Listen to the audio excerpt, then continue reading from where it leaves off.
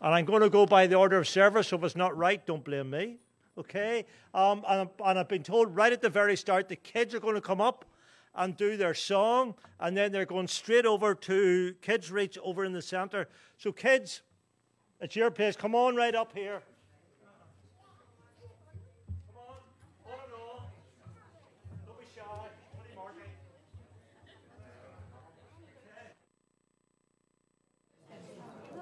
Okay, let's rock and roll.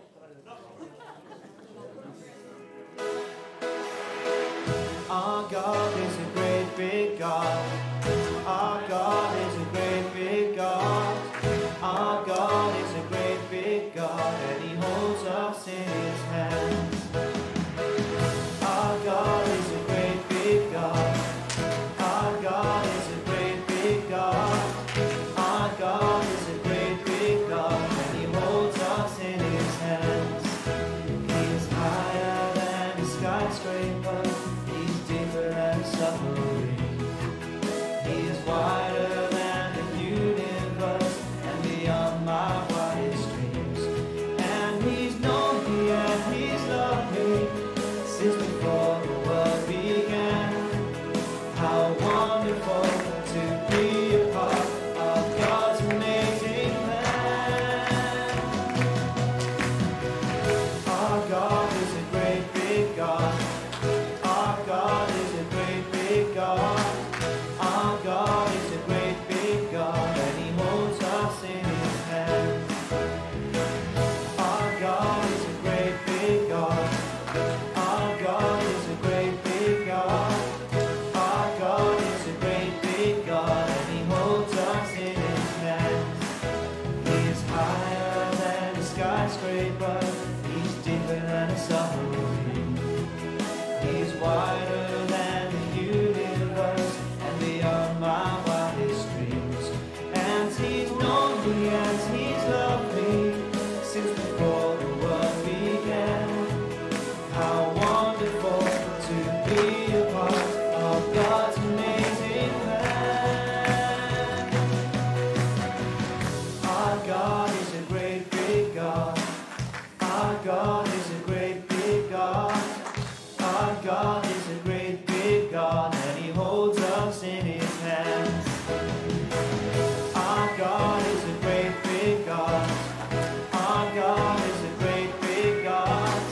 Our God is a great big God, and He holds us in His hands. And He holds us in His hands. And He holds us in His hands. And He holds us in His hands.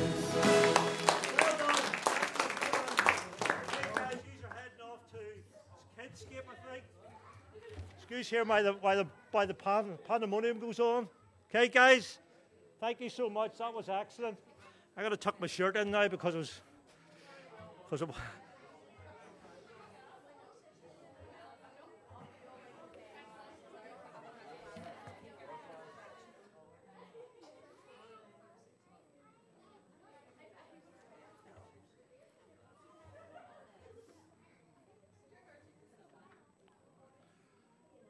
Good. Okay, folks, now that the kids have gone off, and we know that they're practicing for the Nativity is going to come up in a couple of weeks, so that's the reason why they've gone off early. Just now we're going to start with our opening hymn, and we're going to take the offering during this hymn, and our opening hymn is As the Deer Pants for the Water. So we'll stand, we'll offer our worship to God, both as we sing and as we give our tithes and offerings to His work.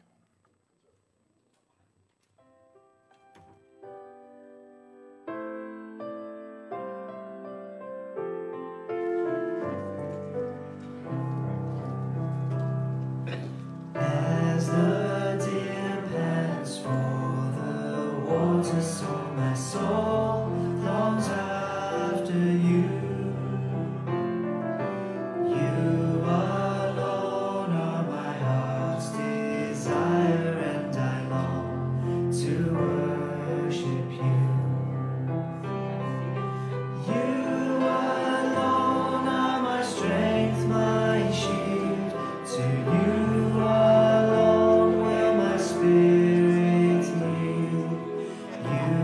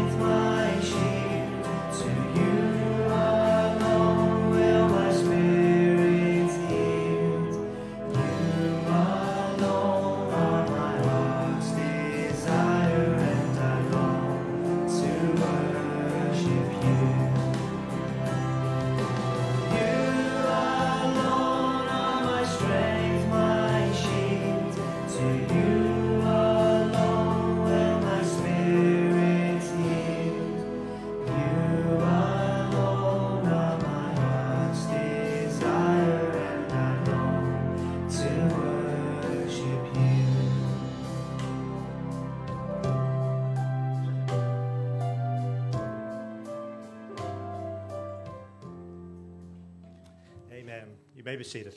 Thank you so much. Just now we're going to ask for God's blessing on our time together, so let's come together in prayer. Heavenly Father, right at the commencement of this service, we have been given some of a glimpse of who you are. That we were reminded by the kids' song that you are the great big God who holds us in our hands. That you are the God who is our creator. That you are the God who is in control of all things. That you are the God who that whenever you created us to have a living relationship with you. And Heavenly Father, we know that living relationship with you is involved in our worship of you, which we have just sung about.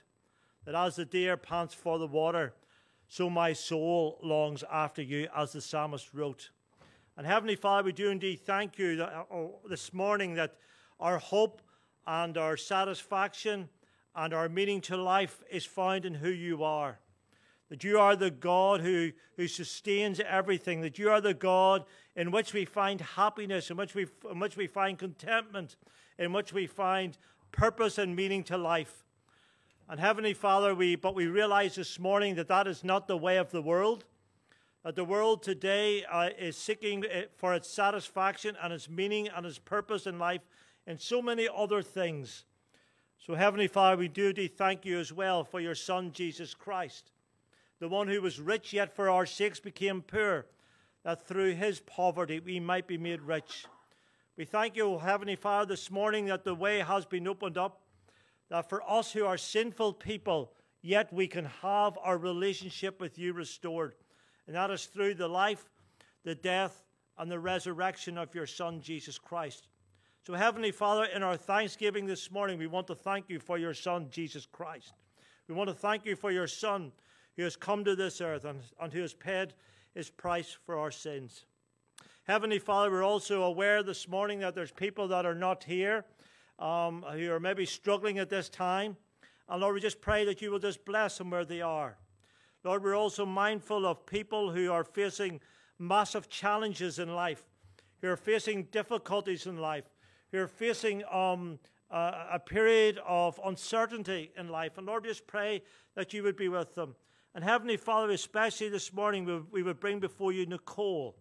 Nicole, who is only 37, who is a young mom, I believe. And Lord, that she is facing this major cancer operation on Tuesday. Lord, we would pray, Lord, of you, Lord, and we would plead with you right at this particular time, that as she's facing this massive mountain in her life, Lord, that she would find calmness and reassurance in who you are, that you are the God who's in control. And as we sung there this morning, as the deer pants for the water, so my soul longs after you. Lord, our prayer would be, Lord, that our soul would long after you, that our soul would find peace in who you are, that you are the God who is in control of all things. So, Lord, just be with Nicole, be with the whole family, Lord, as they face this difficult time right at this particular point in their lives. Lord, we're also mindful for the pastor, for Jonathan. Lord, we thank you for him. Lord, as he preaches this morning over in Grace Baptist Church over in Tullycarnet, Lord, be with him. And Lord, this evening as he preaches in Ballyselneedham, Lord, we just pray that you be with him. And Lord, that he would know your anointing. Lord, as he speaks the words of life, Lord, that there would be signs following the preaching of your word. So Lord, just be with Jonathan. Lord, be with us as we spend these moments together. In your Son's name we pray.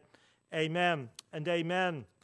Or for those of you who don't know who I am, I'm going to need to turn these lights on because no, I don't know. I don't care whether you can see me or not, but I can't see this. Hold on. Oh, good man. It's for those of you who don't know me, I'm Mark Armstrong, and I have been involved in this church on and off for about 15 years. And certainly it's wonderful to have the opportunity to share God's word this morning. As I said in the prayer, Jonathan's away preaching in Grace Baptist Church over in Tullycarnet this morning. There's a few announcements just I want to give at this particular time. Tonight at 6:30 is Life Explored, and we've been having wonderful times, or at least I have, with those who gather there. And if you haven't been there yet, it's still not too late. Please come along and enjoy the fellowship as we think about who God is. So again, that'll be on this evening at 6:30. Leads us to Tuesday night. We've got Teaching Tuesday and Communion, where Jonathan will be in charge of that service. Leads us to Wednesday morning, 10:30 to 12, where the senior citizens will meet and where they will have their time of fellowship. Thursday morning, 11 to 12, is the hour of prayer, and that leads us to Friday evening, when the Friday night club now, the juniors will meet at 6:30, and then the seniors. I know that you are meeting in groups. I don't know what group's meeting this week, but I take it that you will know that. Sunday, that leads us to next Sunday, where Jonathan once again will be in charge of the service at 11:30.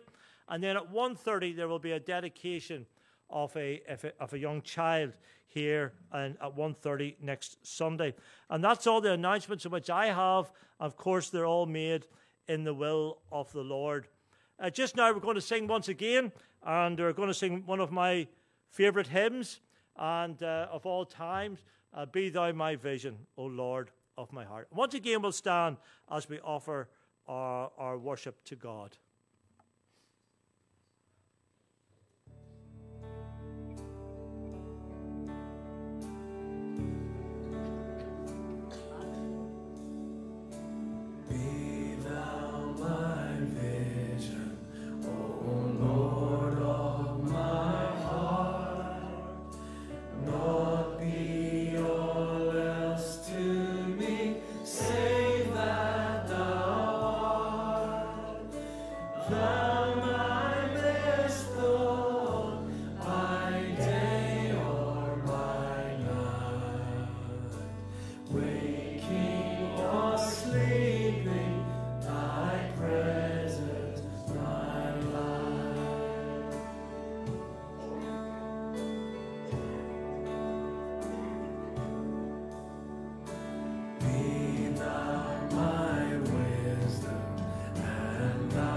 My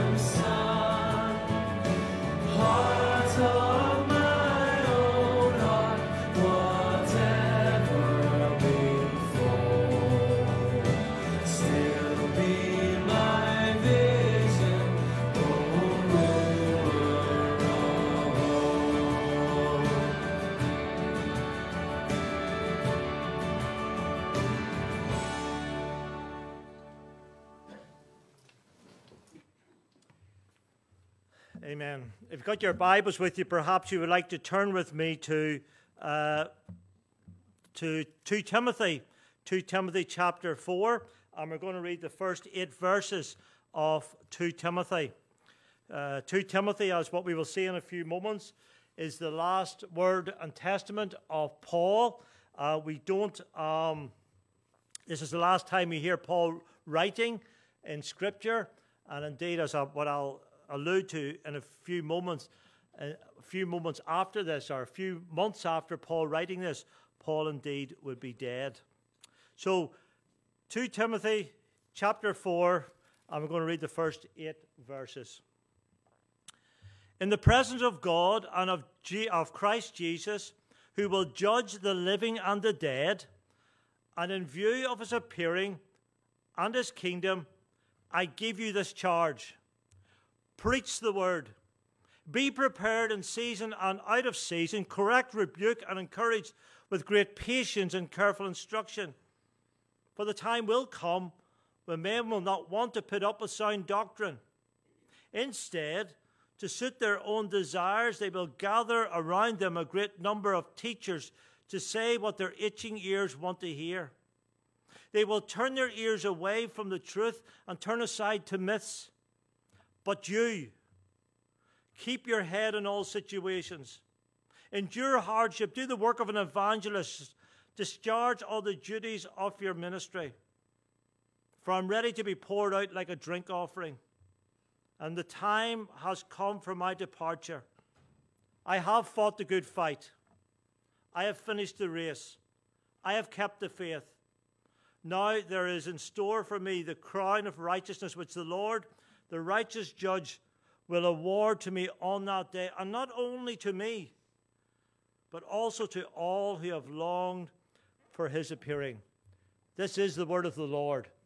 Thanks be to God. Just before we look at this passage, just come before the Lord again in prayer. Heavenly Father, we thank you indeed for the songs that have directed our mind and our thinking towards you this morning. And Lord, now as we spend these moments in your word, Lord, we just pray indeed, Lord, that you will give us ears to hear and hearts that would be willing to respond to your word. Lord, I am very aware of my limitations. Lord, I realize I can't cause an anxious thought. But Lord, I will do what I can, and I will depend on you to do what I can't. And that is to challenge hearts. So Lord, we just open our hearts this time to your Holy Spirit to speak to us individually and collectively. Amen and amen. Now, I'm not sure. Oh, yeah. Oh, you can hear me. That's good.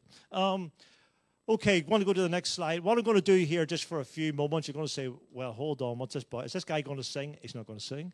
So it's not a karaoke. But we're going to look at just a few slides. It's going to really put into frame or put a foundation into what we're going to look at this morning. Okay, next slide. Thank you.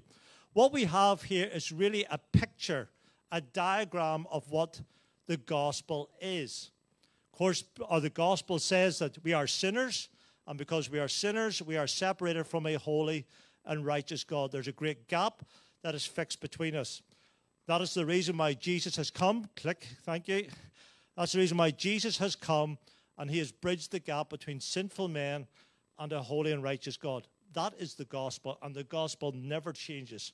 It hasn't changed for the last 2,000 years, and we still declare the same gospel message today. Want to click again? Thank you. Now, what I want to do, I want to go back to 1971. That's 50. I was 4 years of age. It's 50 years ago. So that makes me 54. I'll see if you're doing the maths, okay, on the whole thing. Okay, back in 1971, generally speaking, you want to click? Thank you. Generally speaking, people had an understanding of what the gospel was.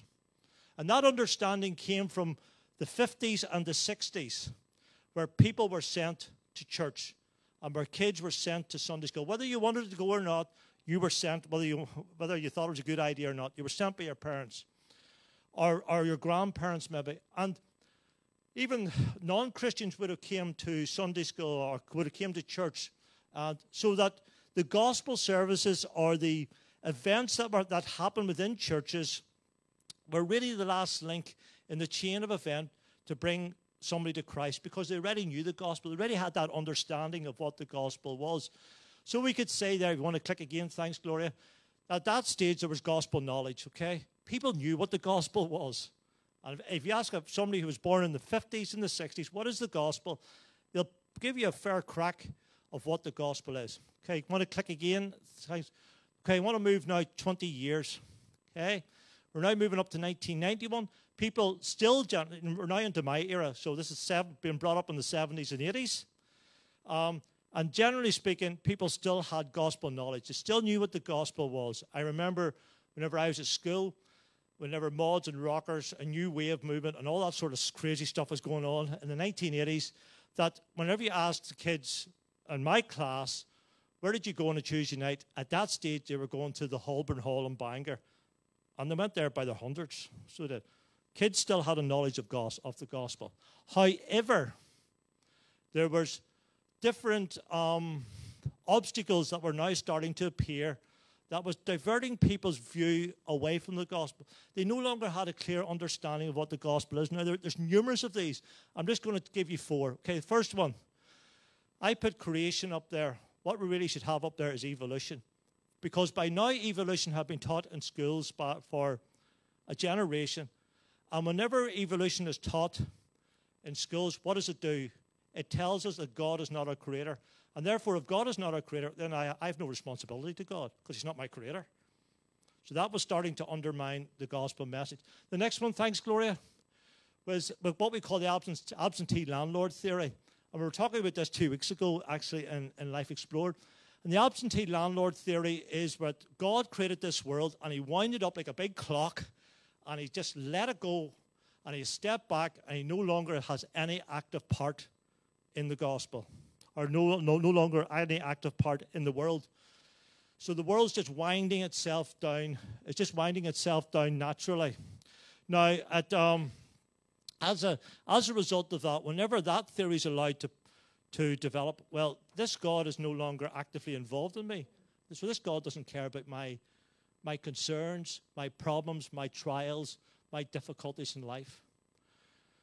Then I want to throw the next one up. The next obstacle that came up, sexuality, which is really becoming a big one now. Because sexuality, what it does is it says that if God is love and God loves me, he will not condemn me even though I don't operate inside his boundaries of what sexuality is. Now, I'm talking more than about gay, homosexual, lesbian. I'm talking as far as people living together outside of marriage. People living outside the boundaries of what God has set them to do. That started to become a massive challenge within the church in the 1990s. The next one, the Troubles. What was the Troubles? Well, the Troubles, people will turn around and say, was Protestant v. Catholic. That was not the problem. It was a territory war. Okay? However, from people outside or people looking at it, turn around and say, well, if Christians, and I'm putting them in inverted commas, if Christians can't get along together, I don't have anything to do with religion. So trouble started to become the problem. So that led us to, thanks, Gloria, once again, led us to what we call gospel knowledge, but there's now hindrances. People still know the gospel knowledge, still has knowledge of the gospel, but there's now these hindrances that are stopping people having a clear view. So the church had to start to negotiate its way around these as it's talking to people. We're now having to talk about creation we never did before. We're having to talk about absentee landlord stuff, sexuality, the Troubles issues and all the rest of it. So that leads us to the next slide. Thanks, Gloria. Okay. We're right up to 2021. We're up to today. And this is where we are today. You'll notice that these barriers, these hindrances, have now taken the main stage. They're big now in people's lives. And because they're big in people's lives, it has pushed the gospel right into the margins of society, right onto the edges of society, and the peripherals of society. And this is what people think about today. Focus. And as a result of that, people have turned their back. They're no longer looking at the gospel. And if you talk to anybody under 30 years of age, you will be surprised about how little they actually know about the gospel. People, and actually, this summer in the CEF are doing their open airs. You know, their 5-day clubs, things with children. And they did it in Bangor, in Malile, in Ballywalter, in Portavogie. And in every one of those 5-day clubs, whenever they asked the children who were the first 2 people that lived on the earth, they couldn't tell them. They had no notion of what creation was. They had no notion that God is a creator God. And that is in Northern Ireland, and that was in 2021. So that's showing that society today is pushing the gospel to its peripheral. And what the society is saying today is, you go to your little church and you do your little religious thing. You do whatever you want on a Sunday morning, but you've got no right. You've got no right to tell me that I'm wrong. You've no right to tell me and challenge my lifestyle. And that is the gospel in which you and I live, the society in which you and I live today, whether we want to admit it or not. Which really leads us to ask a question. Thanks, Gloria, so much. Thanks so much for your help, Gloria. It's brilliant. Was how does the local church...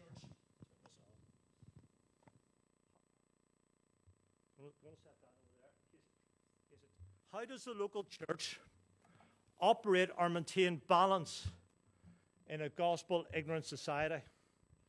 How do you and I serve Christ in a society that is gospel-ignorant? Because what really has drove this home to me, folks, and I don't want to be overly, well, I'm going to say it as it is. At Angela's funeral, where I was standing outside, Angela Brown's funeral, and I stood and I watched people, and there's about 700 people I think I counted outside at one stage. And I was just looking, and they were talking about everything, about football. They were talking about problems they were having, and not that I was being a snitch and doesn't know what they were saying. They were talking about problems they were having. They were talking about everything. But there was no focus on what was going on in here. And folks, today, Shankill Road is a gospel-ignorant society. So how do we approach that? Well, as we will see, that this is not unique to 21st century Shankill Road, but whenever we have those challenges, whenever we have those thoughts, whenever we bring those things to our minds, we must always come to the word of truth, which comes from the heart of God. And it's there we need to go, and we need to go to find and to seek our comfort and direction. And that's what we find in 2 Timothy. Because in 2 Timothy, Paul was facing the same issues of gospel ignorance as we do today. Only it was in a completely different context. Paul, who had been used so wonderfully by God, who had started, which I think was around about 20 churches, who had encouraged and who had built up scores and hundreds and thousands of Christians. And even though there had been major hindrances in his life, which he had to deal with, however, as we come to 2 Timothy chapter 4, all this blessing from God, all this work in which Paul had been involved with, all seem to be in the past, because Paul is now isolated, because Paul's alone in a prison cell, where the message of the gospel seemed to be completely irrelevant to those who were around him, where the Roman hierarchy had not only imprisoned Paul and believed what he was saying was totally immaterial, but they were so opposed to what Paul was saying, as what I said earlier on, they were at this particular point, they were arranging his execution. And indeed, a few months, maybe even a few weeks, if we hold to the traditional view of 2 Timothy, Paul would be dead.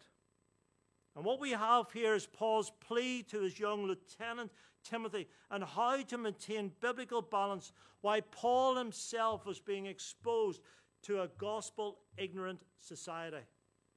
And there's just 4 very quick statements that Paul makes to Timothy and how to maintain balance in the face of gospel ignorance, that I trust will bring you encouragement and challenge at the same time today.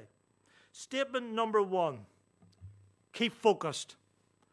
Verse 1 of 2 Timothy 4, in the presence of God and of Christ Jesus, who will judge the living and the dead, and the view of his appearing on his kingdom, I give you this charge.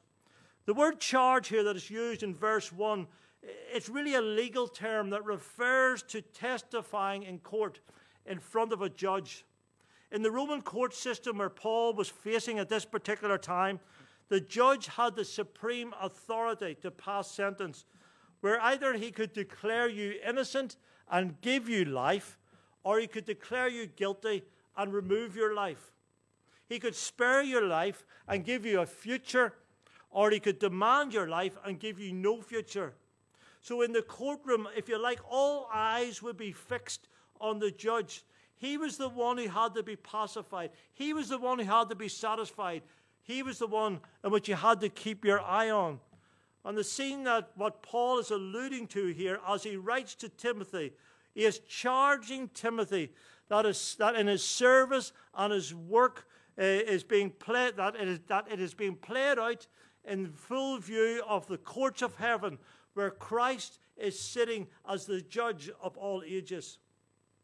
The declaration from Paul to Timothy is to remember that the judge is watching.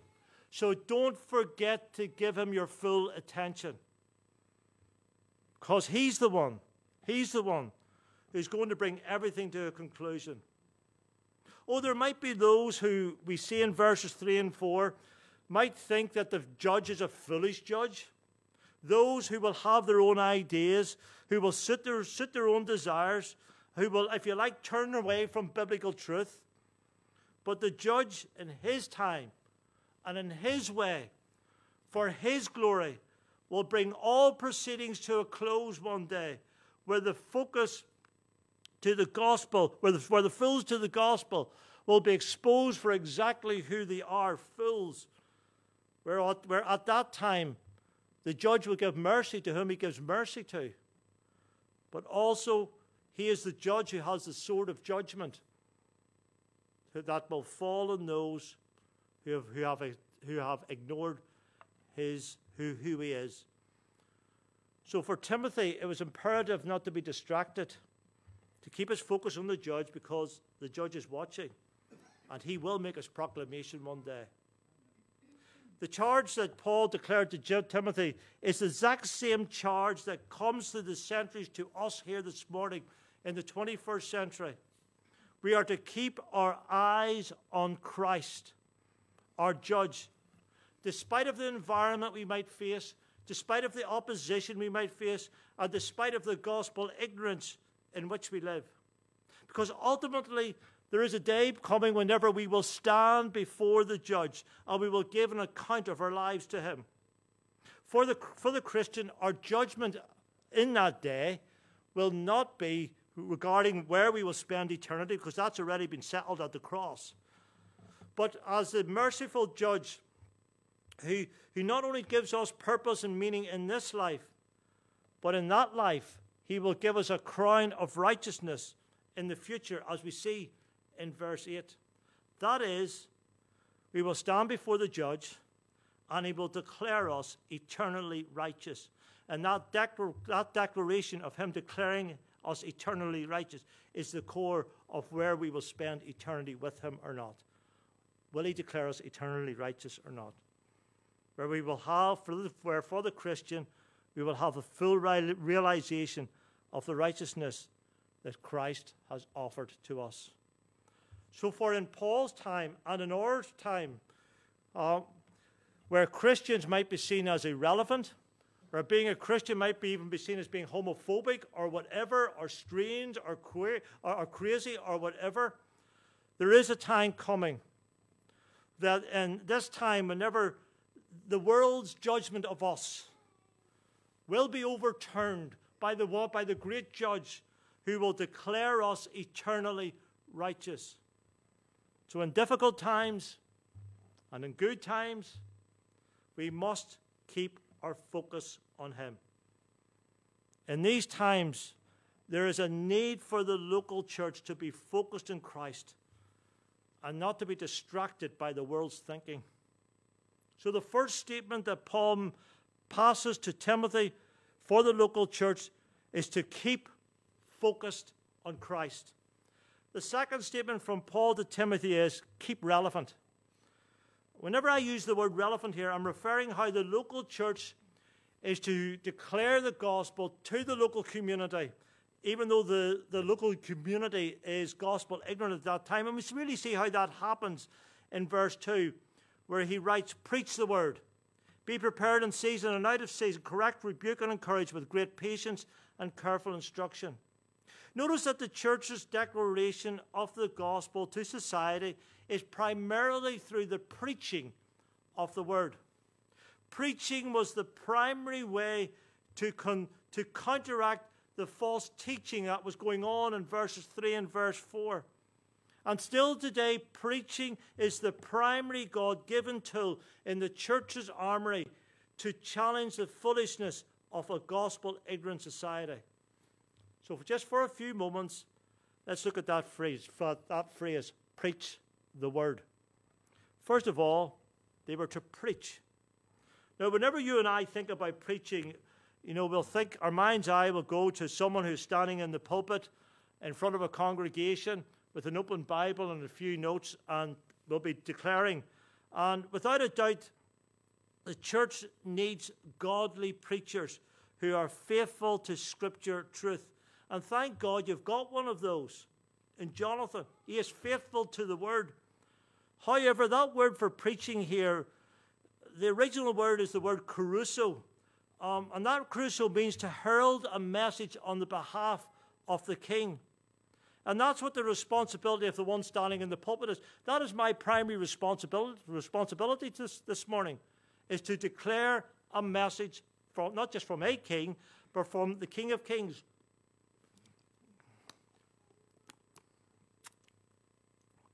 There's a desperate need today for unapologetic explanation of the Scriptures, where the words of life are declared to the local congregation. However, the word preaching goes further than, if you like, the corporate, the pulpit, the public declaration of God's word. It also refers to individuals speaking to individuals. If we go back to the original focus of the original word, the word kerusso, the message of the king was also needed to be relayed on a one-to-one basis. So in preaching, if you like, there's the public side of preaching, but there's also the personal one-to-one side of preaching. And I guess in that context, all Christians are called to be preachers. We're all called to speak the words of life to those who we engage with. It's not just up to the expert on a Sunday morning. Being an evangelistic church is just not up to whether Jonathan preaches here on a Sunday and what he preaches. An evangelistic church also lies on what we do whenever we go out into the world. It's up to you and me to engage to those who we engage with. We're called to be preachers to the other side of our street. We're called to be preachers maybe to the other side of our room, where we will tell those who Jesus Christ is and what Jesus Christ has done for us. I think because we're living in a gospel-ignorant culture where people are no longer coming to churches, people are no longer coming to gospel events or whatever, there's this increasing need in my mind for you and me to go to them. There's a greater emphasis, if you like, on one-to-one evangelism, where time needs to be spent building relationships with an individual so that we can explain the gospel to them, so that we can explain the gospel around the different obstacles in which we've seen a few moments ago on the diagram. There's a need to spend time breaking down the barriers of the false notions which people have today of the gospel and explain to them exactly what the gospel actually is. Folks, in Welcome Evangelical Church, my plea to you this morning is this community desperately needs you to be their friend to them, to spend time chatting with them, where as you talk about the gospel, as the opportunity arises, and as you pray for them, that they will slowly turn around to see what the gospel actually is, and that they will put their trust in Christ. I know a good friend of mine, who is actually a farmer, and a vet very regularly would have came onto the farm to look at the animals, And God really placed the soul of this vet really on the heart of my Christian farmer friend. And over a period of years, I think it was 15 years, not every time he came onto the farm, but where the opportunity arose, he would have talked about Christ. And he would have talked about the gospel. And slowly, this vet started to see the gospel for what it was. And just about 4 or 5 months ago, that vet put his faith in Christ. It took 15 years working with him. And here, Paul's calling Timothy, and he's also calling you and me to go to our neighbor, to go to our friend, and go to our colleague who desperately needs us to come and be a preacher, to be a teller of the good news of the gospel to them. So Paul tells Timothy to preach, but what is he to preach? Well, he's to preach the word. And Timothy was charged under Christ, the judge, to preach the word. Simply, he was to preach biblical truth. He was not to add to it or to take away from it, but he was just to preach the truth, the whole truth, and nothing but the truth.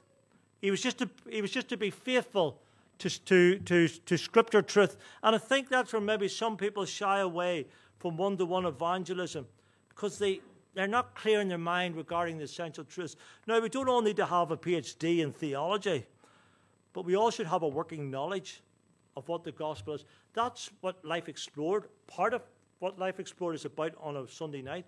It's getting the gospel clear in our minds, what it exactly is, so that whenever the conversation does arise with the gospel ignorant, we know what we believe in and why we believe it. Our knowledge of essential truth will allow us to take that conversation, whenever it arises, and allow it to take it down the road of the gospel. So there's a need to study God's word, to understand God's word. And there's many tools out there to help us to do that. So we see that the church is balanced by keeping focused in Christ. We notice that the church remains balanced by keeping relevant through the preaching of the word. But third statement Paul makes to Timothy is that we are to keep active. But you, keep your head in all situations, endure hardship, do the work of an evangelist, discharge all the duties of your ministry. And Paul, in his declaration to Timothy and through the Holy Spirit to us here, states that there needs to be a distinct difference between the society in which we live in and who we are as Christians. And that comes very clearly in that first statement in which Paul makes to Timothy in verse 5, but you. In verses 3 or 4, Paul highlights the perversion of letting worldly ideas infiltrate the church, which had resulted in the misalignment of biblical truth. But you, Timothy, he says, but you, Timothy, you're to be actively different. Where not only are you to be active in the presenting of the gospel, but you must be proactive in dispelling the myths that undermine the gospel. It was John Calvin who once wrote, the more determined men become to despise the teachings of Christ, the more zealous should the godly be to assert it, and the most strenuous their efforts to preserve its entire. And one of the great tragedies, I think, today within the churches in the UK, I'll put it like that, is the effort in which the church makes to be accepted by the world, where worldly ideas infiltrate their way into the life of the church, and as a result of that, it confuses the people outside the door because they can't see any difference between what the church is and what they are. You and I are called to be different.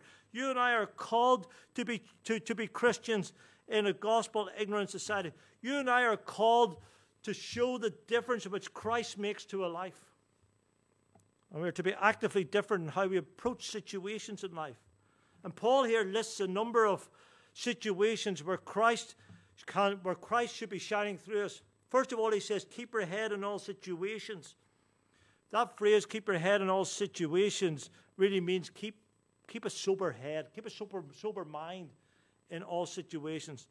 In other words, don't react to situations the way the world reacts to situations. React in a different way.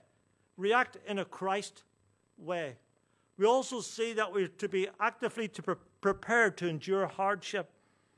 Being faithful to the gospel will always respond. The response to it will always possibly be that we will experience or we will endure hardship. And the reason why that is because the gospel cuts across society's fallen notion of what life is. Where people generally think that I can make my life better. Where the gospel says we can't make our life better, so we look away from ourselves and we look to Christ because he's the one in whom we put our trust in, realizing that we can't help ourselves. Therefore, these opposing views will always cause a confrontation, where there might be a cost to following Christ. It might cost a friendship. It might cost a job promotion. It might cost financial. It might cost something. But taking up the cross and following Jesus Christ is not up for negotiation. It is a basic command from the chief shepherd to us that we're to take up our cross, we're to work out and pay the cost of following Christ. I met a pastor from Myanmar quite a while ago now, who said to me, whenever I said to him, how can we pray for you? He said to me, please do not pray that we will be freed from our hardships for the gospel, because we don't want to be like the soft Western Christians. Pray that we will endure the hardship, because that will make us mature in Christ, in our Christian faith, so that we will be able to defend the gospel despite the cost. Don't pray. In other words, he said, don't pray that our life will get easier. Just pray that we will be able to endure it. What a challenge. What a challenge to us this morning. Are we willing to pay the price for the gospel? Are we willing to tell that neighbour, risking that it could be fired back at us? That risk that they might dismiss us because of it? Paul also commands Timothy to be active in evangelizing. And that word evangelizing is really two words, really comes from two words. It means to act, a messenger who acts well. And the call to him is, be a messenger who acts well. That word evangelism is, okay, it might be said to Timothy here, or being an evangelist might be said to Timothy here, but effectively we could all put our name in it. Mark, be a good evangelist. Mark, be a good messenger. Put your name in that. Be an evangelist. Be a good messenger. And we notice that, see at the end of verse 5, we're to discharge all our duties of our ministry, where his declaration to Timothy is, despite the opposition, despite the discouragements, despite the heartaches, Timothy, don't give up what God has called you to do, because the prize is great. The crown of righteousness is waiting. And in these days where it's increasingly difficult for a church to operate, where the discouragements weigh out the encouragements, if you like, 10 to 1, and there's so many reasons to give up, yet Paul calls us through the Holy Spirit not to give up. Don't give up doing what you're doing. There is a work for Jesus only you can do. 'Tis the Master's, 'tis the task the Master just for you has planned. Hasten to his bidding, yield his servants true. There's a work for Jesus only you can do. The last statement that Paul makes to Timothy is keep investing. And as I've indicated, Paul was right at the end of his time on earth. His time on earth was drawing very quickly to a close, and he was about to be executed. And at this time, Paul was suffering. He was suffering physically. You'll see further on in chapter 4, it says, bring my cloak. He was cold. He was suffering spiritually. He says, bring the parchments. If you like, bring my Bible. He was suffering psychologically because he is remembering those people who has done him harm. Paul is suffering at this point. But yet, despite of his suffering, in his last few paragraphs of his last letter to Timothy, he's still pouring his life into the next generation, where this young lieutenant would now be equipped and trained to continue the work on which Paul had started. And almost Paul's last words to Timothy in verse 7 is, Timothy, fight the fight. because the gospel is worth fighting for. Finish the race. Timothy, keep going to the end and keep the faith, because it's worthwhile whenever we think about what Jesus Christ has done for us. As I look out here this morning, I'm going to be very gentle whenever I say, and I say this as I close. There are several of us who are in the second half of our lives, maybe in the final third of our lives. And the example here from Paul to Timothy is to invest in those who are coming behind us. Pour your life into them. Pour your life into those kids, because they're part of the gospel ignorant society. Pour your life into them. Pour your life into your children. Pour your life into those young people in your street or whatever, or into the Friday night club or whatever. Pour your life into it. Pour your life into the next generation. Invest in them. Encourage them to fight the fight, because it is worth fighting. Encourage them to keep the faith, because it's worth keeping. Encourage them to finish the race. Invest in them so that the church will be balanced and steadfast as she faces the people of the next generation. So in keeping the church balanced in a gospel-ignorant society, we're to keep focused, keep our focus on Christ. We're to keep relevant. Be willing to engage in one-to-one evangelism. We're to keep active. Keep on doing what you're doing. Don't give up. And we're to keep on investing in the next generation. We're going to close with a hymn, and the hymn is Jesus Paid It All to Thee I Owe.